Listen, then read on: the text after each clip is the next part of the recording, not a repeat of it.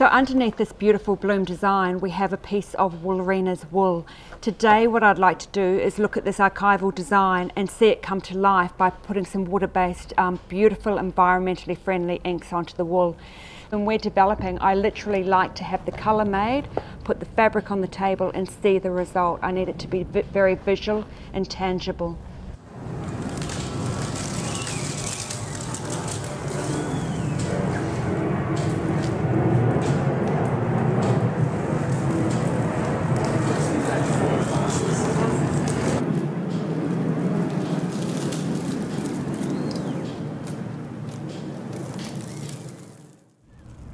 Okay, now this is the most exciting part of developing a print, is lifting up the screen and seeing what's underneath.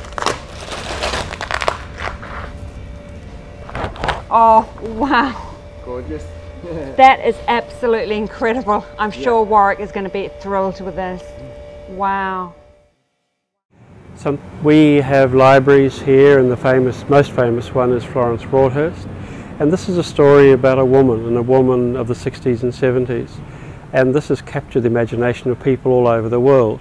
When you put a story like that onto something as beautiful as this Woolerina wool, it's just a marriage made in heaven.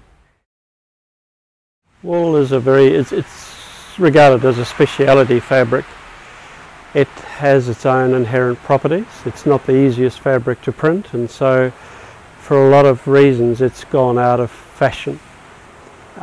We feel that it is part of our duty to bring it back, and this is probably the end of a 15-year journey to try and turn a woolen commodity into, or a woolen product, into something which is available not only for local market but for export as well. It's very rare to be able to start with a specific sheep and to take that sheep gets shorn, that wool, everything gets tracked right through till it becoming a woolen fabric. That's rare, and in 15 years we've never ever been able to do that. I think it's the most marketable part of this whole program.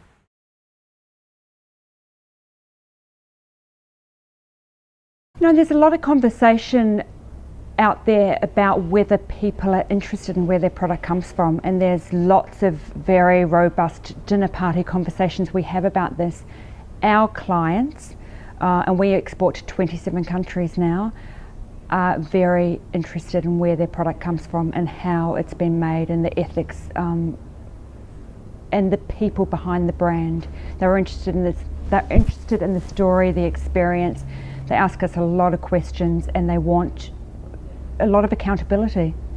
Warwick had these amazingly beautiful apparel products, and I started buying them straight away. I mean, I think I bought 3 men's jumpers in a week. I really loved them. Started to give them out as gifts, started to give some of the singlets out to some of the top PR agents here. I wanted to get feedback, and I was getting calls straight away saying, what's this product, what's this brand, I've never worn something so nice, so smooth against my skin. I mean, these are very discerning people that are sending the product to.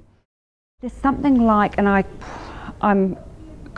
could be wrong in my facts here, but there's something like, I think 5 jumbo jets a week coming in of apparel from online purchases.